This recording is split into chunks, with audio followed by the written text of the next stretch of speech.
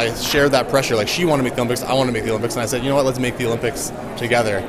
And I remember at the Fall World Cups, in the first World Cup, Josie won a World Cup medal, and I thought she might make the Olympics and I won't, and that'll be great, you know? And that was the first time I ever thought that, like, if someone else makes the Olympics and I don't, that'll be a good thing. And that was maybe the beginning of that shift in perspective outside of myself, where it's bigger team, right? Small me, little me, big we. But to be an Olympian for my 4th time now, and it means a bit something different maybe this run, because it's been such a different journey on the way to this Games, and just with not just small setbacks, but some really big setbacks, and including like lack of belief in myself and what I'm capable of, and having to work through those mental aspects of it that every Olympian deals with. Every single athlete, even people who weren't up on stage today, deal with those and get through those. All right. Big smooch. We're Olympians, both of us.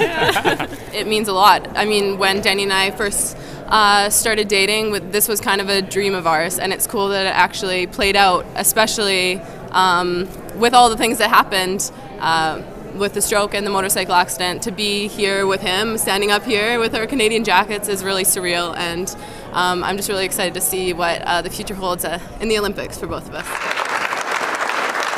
It's one of the strongest teams. We set the bar really high for this team, partly because of the results we had in Sochi.